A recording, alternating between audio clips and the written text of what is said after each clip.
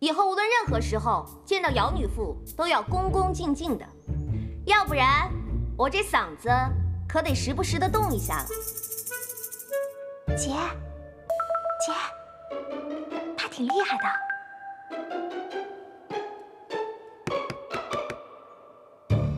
班女妇、姚女妇，你们这儿可是出了什么事情？什么事都没有，你去告诉寇女妇，就说刚才有几位女公子想知道我是如何制服恶犬，得了太后娘娘赏识的，我就演示了一把给他们看看。没事了，姚女妇现在可以上课了。师姐，上课了。正是如此，如可退也。喂，桃之夭夭，这就对了。灼灼其华，之子于归，宜其。阿星，怎么了？阿星，他怎么了？出什么事了？我看看。公主，你没事吧？拿水来。哎，来了，快！给。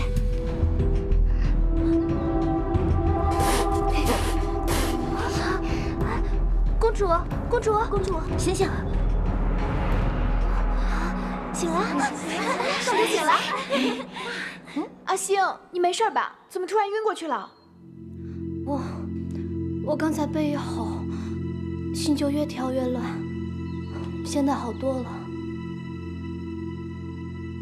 谁说你没事的？别逞强，继续躺着。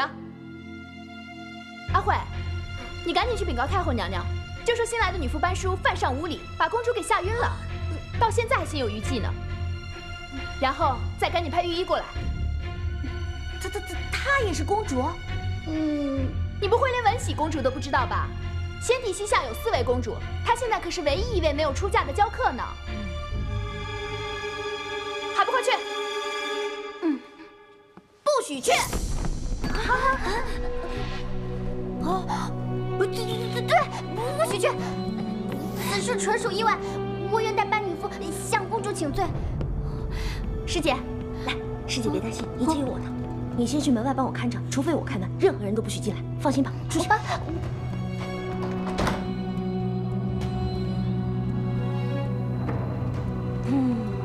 北乡公主，我刚才探过文喜公主的脉，她只是受了点惊，但绝对没有什么大碍，只要歇息就好了，用不着去惊动太后娘娘。公主可是千金之体，怎么能说没事就没事呢？怎么，你心虚了？刚才那副得意的样子，这下都丢到夜郎国去了吗？被您给猜对了，我初来乍到，还真是有点没摸清路子。在这儿，先给2位公主赔不是了。哼，你以为你求个饶就过去了吗？不敢，过不过去，自然还是您说了算。不过公主，你也得体谅一下我，毕竟我也是太后娘娘钦点入宫的人。哎呀，要是她知道我眼睁睁地看着你们把我师姐晾在一边，什么都不管，别说是她了，只怕是我姑姑曹大姑也会把我骂死的。哎呀，不过你要是觉得我一点情有可原的地方也没有，我也愿意认罪。要不然，索性大家就在御前分辨分辨。哎呀，也不知道太后娘娘要是知道咱们一上午就折了2个新来的女妇，她会怎么想呢？安燕姐，要不然就别告诉母后了。可是这事要是就这么过去了，她以后就会压在咱们头上的。我瞧北乡公主也是个爽快的人，不像是喜欢为难别人的样子。要么咱们就索性来个现成的出谱，赌上一把。要是我输了，以后你们在课堂上无论做什么都可以，我跟姚女妇绝对不多说一个字。可是要是你输了，你们大伙儿就得对天发誓，不但从此要把这件事情烂到肚子里边，而且以后上课都得乖乖地坐在这里认真听讲。你要和我赌出谱？但是这样不公平。你是女妇，我们是学生，1对1当然不公平了。我们出3个人和你1个人比，如何？好啊，只要你能保证大伙都守约，我就赌。没问题，我说的话在乙班就是律条。好。阿慧，摆出谱。哎，别急啊，光赌咒发誓不管用，大伙儿都得按手印才行。阿秀，你过来，我说你写。去啊，姐，去啊。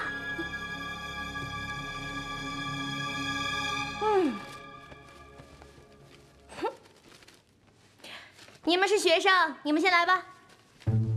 这班叔死定了，他不知道公主您从小就是和哥哥玩这个长大的。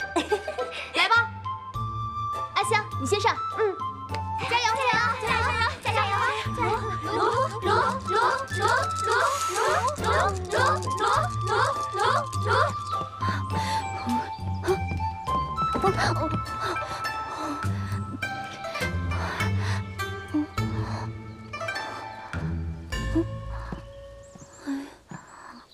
姚女傅，你在做什么？没做什么。你一个人在这干嘛？班女傅呢？哎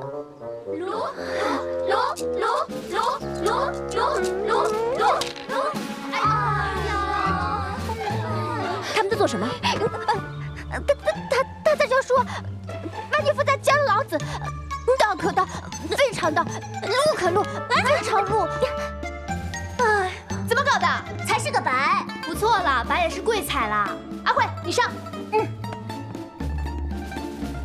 寇女傅请听，一讲道，明白四答，能无知乎也。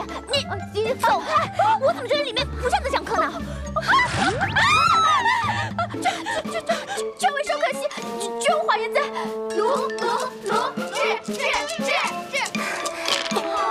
哎呦，怎么是个杂花啊？对不起，公主，我不是有意的。真没有，让我来。你给我让开！我倒要瞧瞧班叔到底在搞什么鬼！打断人家读书，天打雷劈哉！你听，彼以独道，不自显，故名；不自恃，故扬；不自拔，故有东西。马上就要说完哉！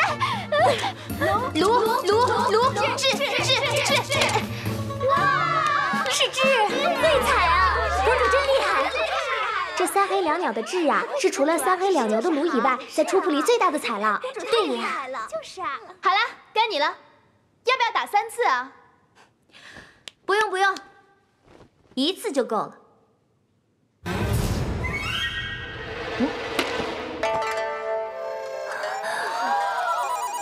如何？你作弊，那再来一次。卢，是，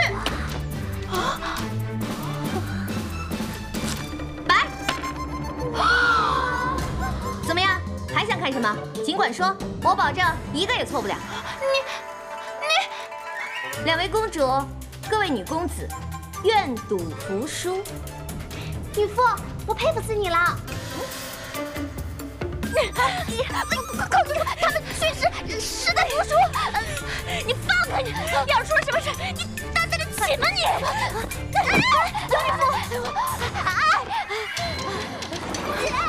寇女傅，这外面怎么这么大声音啊？吓了我一跳。出什么事儿了吗？没什么，你们里面搞什么呢？没搞什么，我在教他们念书呢。北香公主是不是啊？是。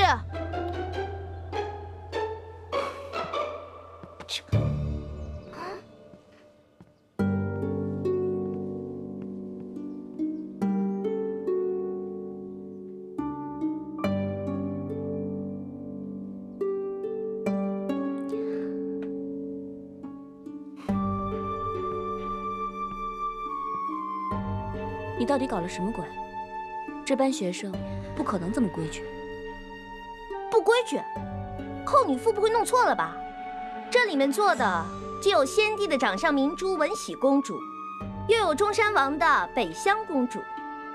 这些公主贵女们个个都是尊贵至极，又在寇女傅你执掌的内学堂里读书，谁敢说她们不规矩啊？班女傅说的没错，是本座记错了。班女傅果然家学渊源，短短1个时辰之内，就把他们调教得如此听话。既然如此，以后乙班就拜托给你了。打扰了。恭送寇女傅。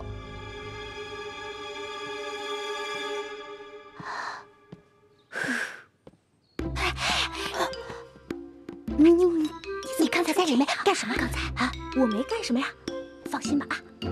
以后啊，你就在这给我舒舒服服的上课啊，他们都不会再闹腾了。哦，来，师姐，请。要不然啊，是会遭天谴的，对吧，北乡公主，文喜公主？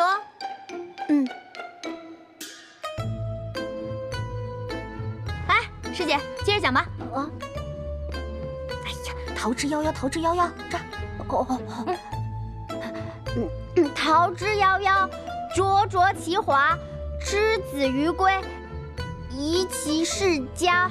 桃之夭夭，灼灼其华，之子于归，宜其室家。此之一段，谓之桃夭。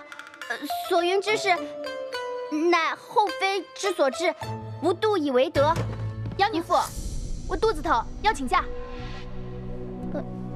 来，阿慧，我们走。课还没上完呢，不许走。本公主肚子疼，不想听课了。班女傅，我愿赌服输，刚才已经够给你面子了，你别不知好歹，得寸进尺。这要是真耽搁了我的病，你负得起这责任吗？负得起。孔子说了，朝闻道，夕可死。他为了学问连死都不怕，你这点疼算什么呀？你干嘛？放开我！放开我！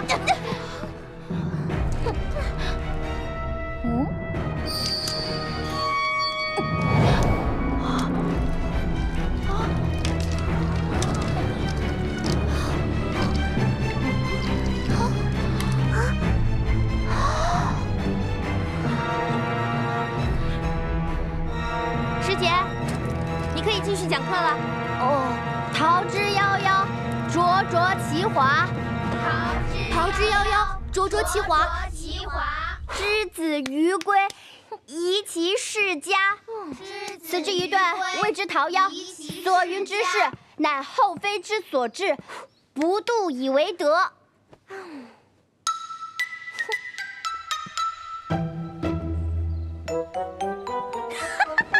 大获全胜！谁？出来吧，我都看到你了。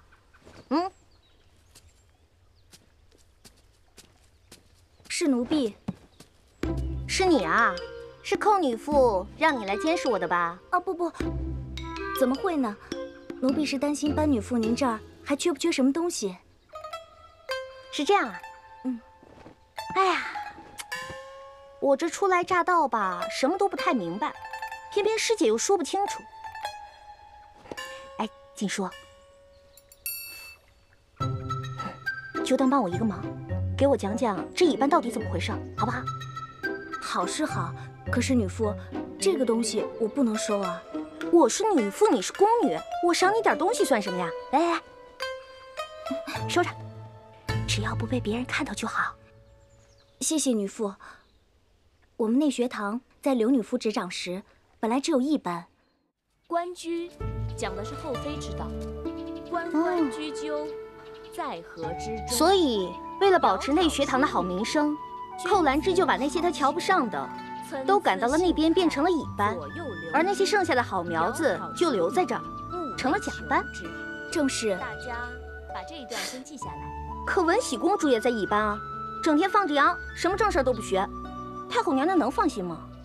寇女傅早就跟太后娘娘禀报过了。其实太后娘娘也挺为难的。说句大不敬的话，这些女公子虽然都是名门贵女，但总归有那么些天资不算太好，天性也不怎么爱读书的吧。像文喜公主，身子那么弱，要是拘着她读书，万一闷坏了怎么办？奴婢觉着，太后娘娘的意思，没准儿也只是想在她们出嫁之前有个能待的地方，也不至于天天在外头闹腾。至于能学什么吗？那就不好说了。哦，太后娘娘也会破罐子破摔啊。也对，只要寇女傅亲手教出的甲班学生，个个都是贤德才女，也就没人议论了。就算有那么1、2个不成器的，也得怨我跟姚女傅教的不好，不干她的事儿。女傅，这你就想多了。奴婢觉得，太后娘娘特地让您来做女傅，没准儿就是想改革一下咱们内学堂。毕竟再过不久，寇女傅就要嫁到邓大将军府上了，以后这儿啊，还不是您和姚女傅说了算？寇女傅行事圆滑，舌灿莲花的，自然能哄住太后娘娘。我可没她那本事。哎，对了，之前说的刘女傅去哪儿了？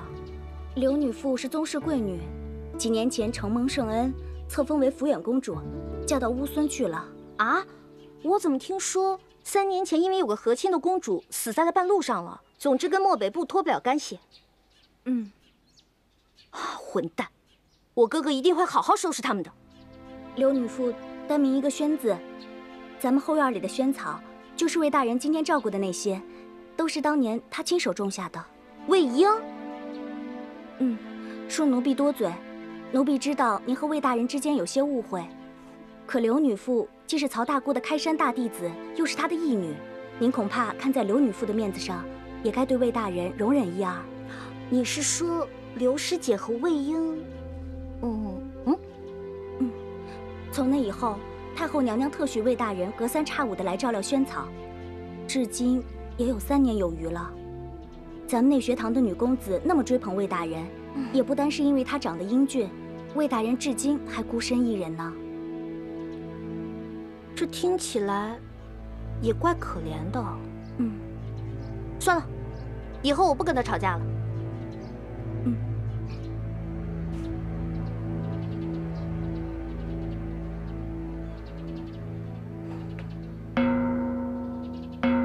阿叔，你今天真棒！吾入内学堂3年乎，从未如此畅快也。能如斯受可惜，全赖汝出手相助。嘿，阿叔啊！我在听。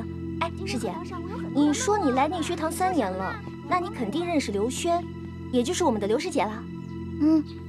哦，难怪你叫她魏师兄，她叫你姚师妹，都是按着刘师姐的称呼来的，对不对？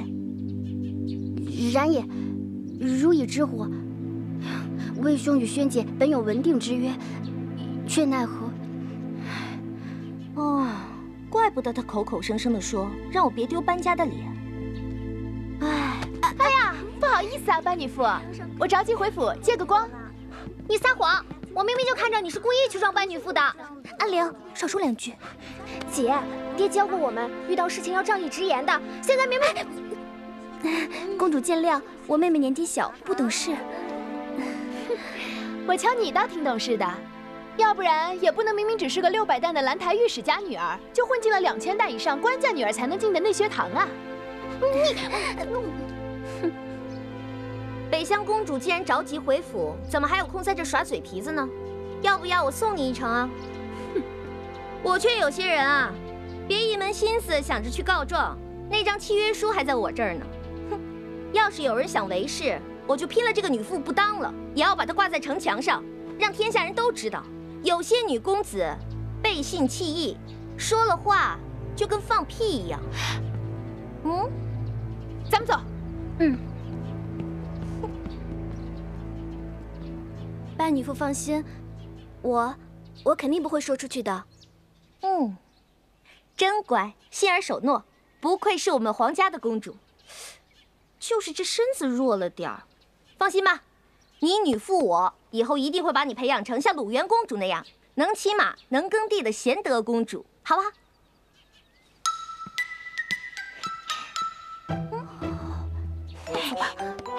别走，阿叔，我问你，你扔骰子怎么那么准啊？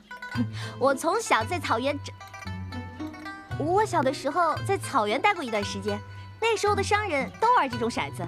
我打5岁起就没再碰到过对手了。还有，你真的，你一下子把那个牛骨骰子搓成粉了？当然了，我会武功啊。钟叔从小教我骑马练武。他会武功啊？你也会武功？当然了，难怪那么厉害啊！怎么样，师姐，要不要我教你？想不想学？容易得很。别怕别怕，现在就把自己当坏人啊！来，抓着我。师姐，你看好了啊！如果有坏人要欺负你，你就这样，先踩他的脚，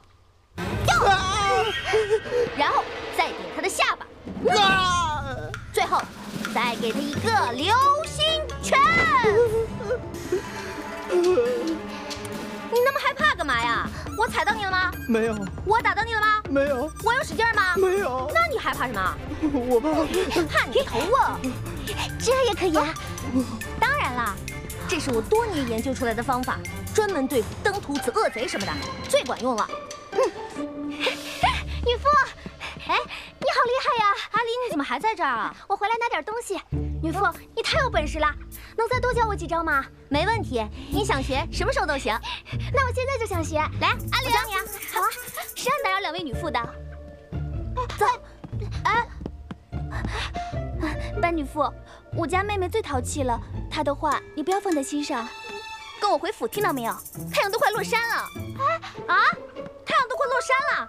哎呀，我怎么连最重要的事都忘了？哎，师姐，你那么爱读书，肯定知道兰台在哪，对不对？嗯。你凭什么不允许我跟班女傅学本事？就凭我是你姐姐，咱爹费尽心思把咱们送进内学堂来读书，是为了让你我以后变成真正的才女书媛，不是让你跟着他得罪公主贵女们，到处给咱们家树敌的。得了吧你！咱们来内学堂这么久了，你学到什么了？今天如果不是班女傅出手，咱们俩能破天荒的听完这一整堂课吗？姐，你每天过得这么小心翼翼的，不觉得累吗？刘燕他们还不是没拿正眼看过我们。总之，我就是不许你离他太近了。哎呀，这之前我还挺尊重他的，可你瞧他那样子，又是后晕公主，又是跟学生赌出仆，这哪里有个女妇的样子啊？太后娘娘也真是的，怎么找了一个这么喜欢用蛮力的女妇来？阿玲，我们该学的是诗书之道，是妇德之学才对啊。我觉得她挺好的，谁说女人就只能学那些破玩意儿的？阿玲，哎呀，你听姐姐的话，别跟着她学行不行啊？也千万别跟北乡公主他们作对。咱们家出身小，就只能安安静静的待在班里，认真学，努力学。过阵子啊，再求求姚女傅，说不定她看在咱俩用功的份上，会帮忙把咱们调到甲班去的。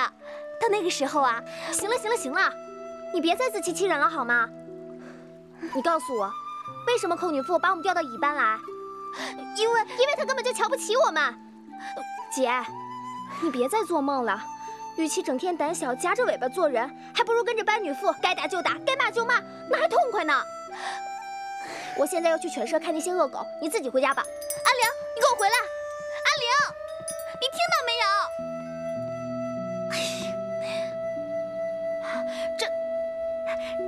这就是兰台。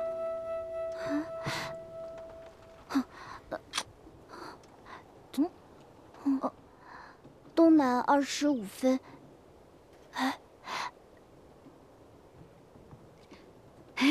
然也，此地即是兰台，怎么都快被拆光了？他们在干嘛呢？哦，夫一日忽降大雨乎，兰台者进入水中也。故太后令其拆其藏书席，至宫中各处贼。下雨了，泡水了，那他们要把书放到哪儿啊？哎呀，师姐，你快告诉我，别稀里稀糊了。徐阁、兰台、石室、薛明、洪都，就处处都有。那卷宗呢？卷宗在哪儿可以查到？比如哪本书放哪儿，何时何地收进来的？怕是很难再找到了啊！兰台原藏书几十万卷，连搬了好多天，现在还有几千卷没有搬完。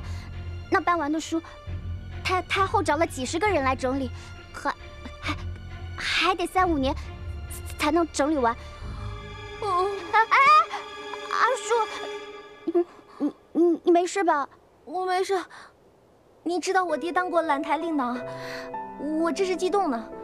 师姐，你先回去吧，我想一个人在这瞻仰瞻仰。啊，快回去，回去吧啊！快回去啊！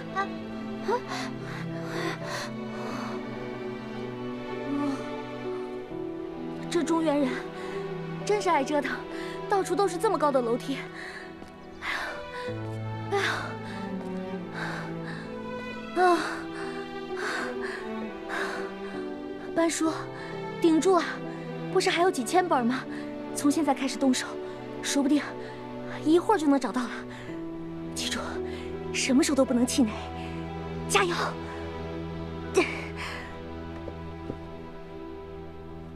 万夫不是，刘毅不是，这个也不是。啊，怎么没有一个姓班的？爹那本书竟然叫《西域记》，肯定是跟打仗有关了，要不然就是地理志。哎，你们站那干嘛？赶紧帮我一把呀！帮我把所有关于地理还有兵法的书全部都拿过来，找到了重重有赏，快去快去！喂，走，这些书都不是兵法呀。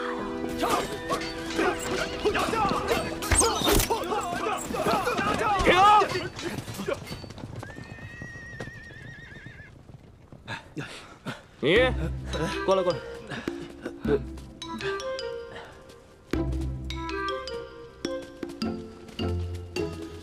这都是你带的人啊？是。你们是宫里的侍卫，又不是在外跟敌人打仗的小兵，练什么枪法阵法的？还有，宫里现在有人敢骑马吗？没有。没人敢骑马，留着绊马索干嘛使啊？是辈之愚昧，请问将军您是？大家听好了，我霍恒本是邓大将军的下属，10几天前才斩杀300流寇，立下军功回京。太后忧心宫中警卫不足，所以特拜我为中郎将，管理宫中的警卫之事。既然娘娘负我以重任，那么从今天开始，宫中的警卫之事全都由我说了算。以前那些老规矩都给我丢到一边去，否则别怪我剑下无情。喂，这还像个样子？宫中禁卫最需要防范的是那些心怀叵测之人，以后什么枪法阵法都不必练了，还是练练怎么抓防刺客吧，知道吗？知道。滚！宫中哪处防守最薄弱啊？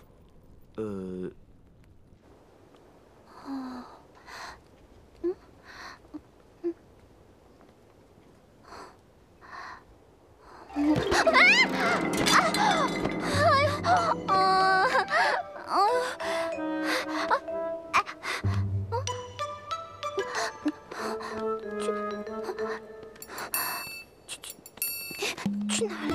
去哪儿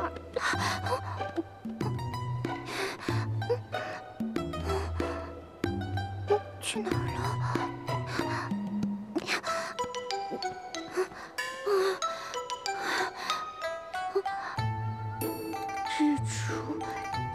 日出西斜，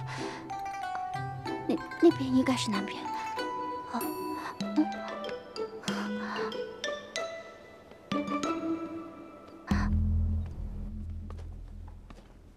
此处宫墙矮小，虽然外面有护城河，只要歹人用心，还是可以进来为非作歹的，知道吗？知道。将军言之有理，可是这是内宫北边呐，除了放布料和粮食的仓库，这边什么都没有。就算歹人想来这偷东西，偷什么呀？撞过去。我打！你这是个猪脑你！歹人费尽心思进来，难道就想偷点布料、偷点粮食啊？万一他找一个宫女逼他带路，行刺太后怎么办啊？可将军，这掖庭下过诏令啊，不许宫女来这边，就算有，也只有黄门内侍才能出入啊。再撞过去。我这是打入比喻，比喻你知道吗？万一他劫持一个黄门，逼他带路怎么办啊？可是太后从来不用黄门内侍服侍的呀。这寿安宫里里外外就没见过一个呀。你给我闭嘴！哎，那边不是有个人吗？你不说没有宫女？真的。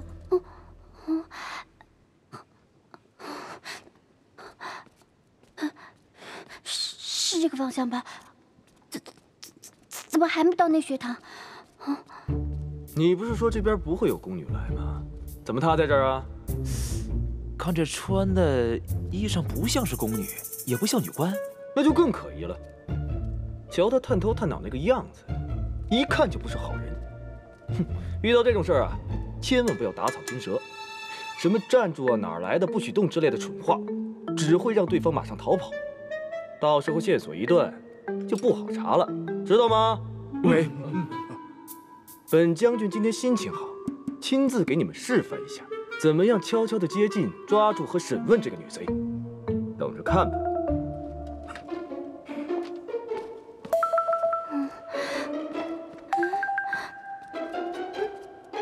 不对啊！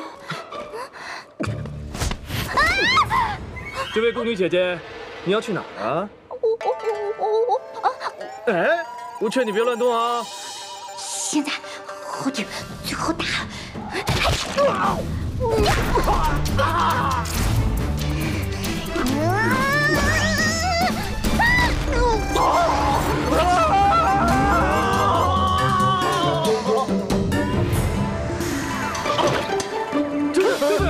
将军，将军，你没事，将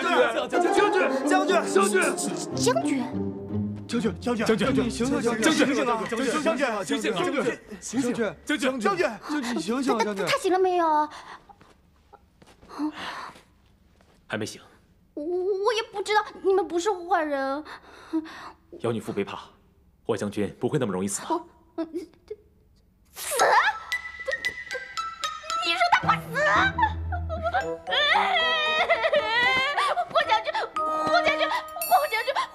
霍将军，你没事吧？霍将军，你醒醒，你醒醒！霍将军，我不是有意要杀你的，霍将军，醒醒！霍将军，霍将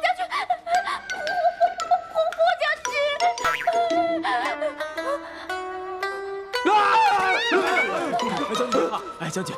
将军，这是内学堂的姚女妇，因为走错了路才会到这儿，不是歹人啊。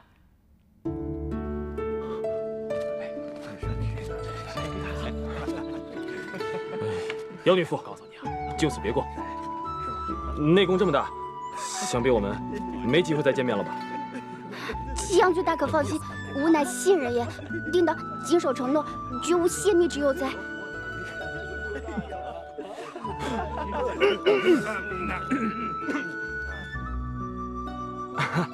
那我就不送了，慢走。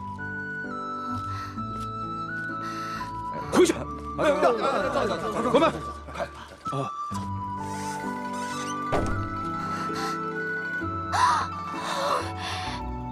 我怎么了？心跳得这么快？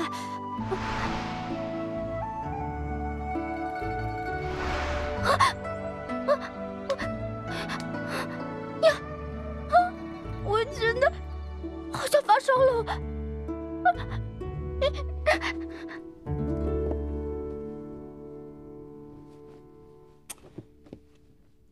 不是这个，也不是这个。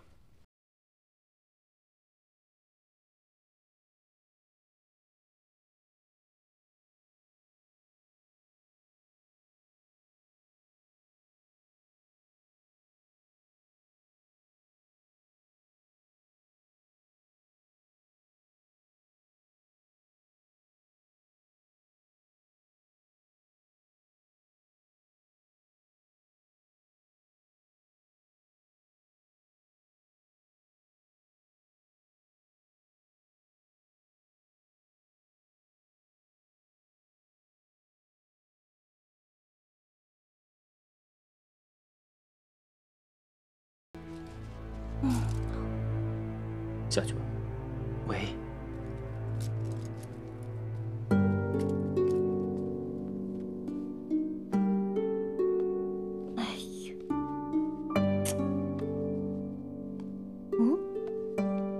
西域都护府志怎么没说谁写的？乌垒城共有守军3000，屯田4万顷，其中左都尉镇守。啊？谁？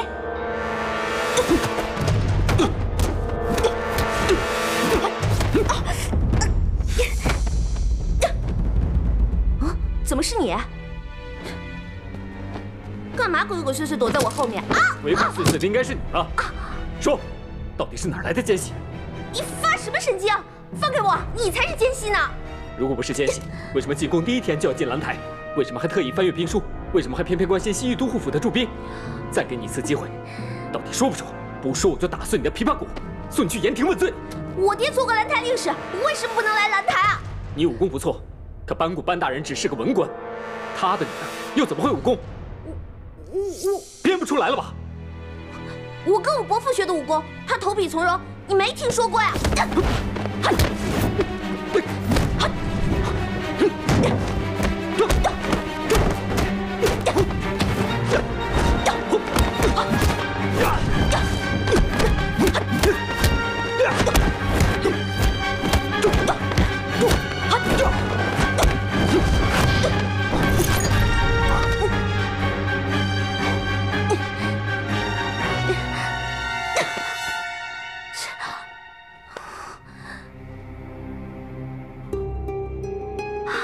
你神经病啊！刘师姐是漠北部的人害死的，跟我有什么关系啊？我是我爹的亲生女儿，我又不是坏人。看什么看啊？全天下就你最惨是不是？刘师姐还是我的表姐呢，她要是泉下有知，知道你这么欺负她表妹，哼，肯定托梦都不愿看见。好，很好。我现在手里没有证据，只能任由你胡说。但是不出10天。相郡那边就会传来消息，是真是假，马上就会真相大白。好呀，我等着。你想查随便查好了，反正我班叔敢对天发誓，如果我不是班家的女儿，我就天打雷劈不得好死。你呢？你敢不敢发誓？如果你冤枉了我，以后一辈子骑不了马，开不了弓，逢赌必输，遇吵必败，最后还一辈子娶不到老婆。对不起啊，我不是有意提你伤心事了。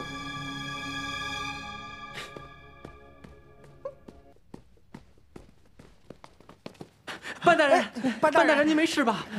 别怕，别怕，他就是花架子，伤不了人的。赶紧接着帮我找吧。喂。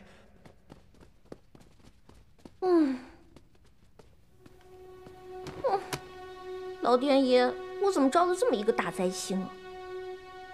等他的人一到相郡，很快就会发现我是个冒牌货。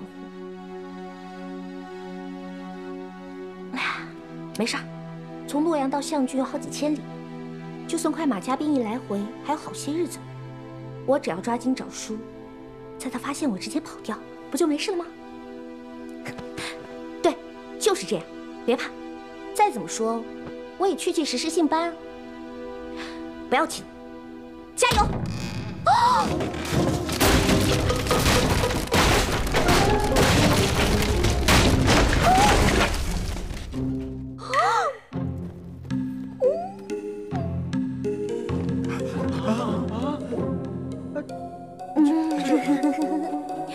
实在不好意思啊，这点小意思，还请各位多多包涵，多多包涵，多多包涵，多多包涵。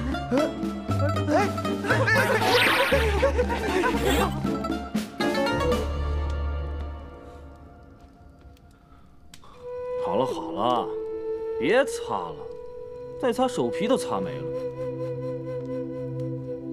哎，我说你这不能碰别人的毛病，怎么越来越严重了？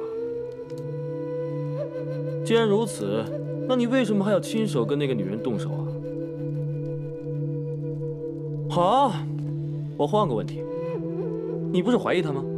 怎么又突然收手了呢？他手上戴了一只镯子。啊？那不是普通的玉镯，是昆仑山的羊脂玉镯。是班超班大人西征西域时献入朝中的，在宫里只有太后娘娘和公主们有几件，其他的我也只有在班家的女眷手里见过。你说的是阿轩手上戴的那只镯子吗？他虽然浑身透着古怪，可他偏偏那么理直气壮。按道理说，太后让她当女傅，应该查过她的身世背景。不过你说的也有道理啊。班家世代书香，怎么会养出一个既会武功、举手投足又不像一个淑女的姑娘呢？要是我的话，我也会怀疑她。不过，这一切还得等你的手下从相郡回来了再说。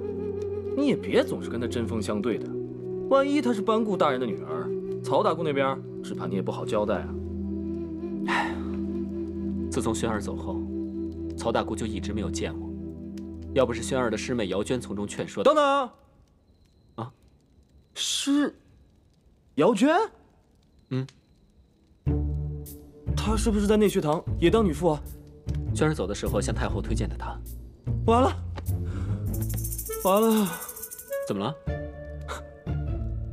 今天当着所有侍卫的面，把我打晕的就是她。你也有今天啊？你还笑？